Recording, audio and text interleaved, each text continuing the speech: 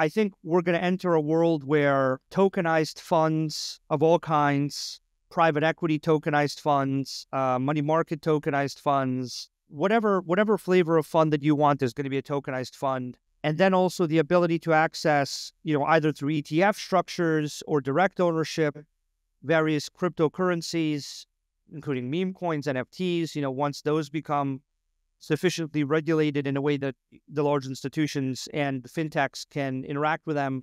So I think there's all this endorsement, and there's still a little bit of a ways to go on accessibility, on like the ability for a user to very easily acquire some of these assets. But I think we're going to be in a world where a blockchain-based asset is going to be better than a non-blockchain asset.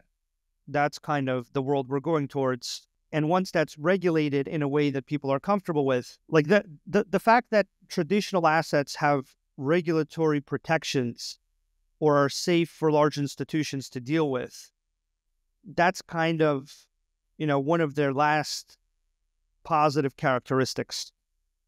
That if that characteristic is acquired by blockchain-based assets, you have all the positive blockchain-based characteristics and, like 24/7, 365 markets, better settlement times, less fraud risk because it's secure, like 50 other things.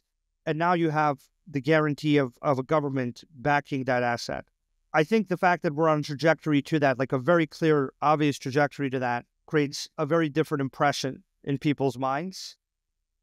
I think it's still undervalued how important that is, actually.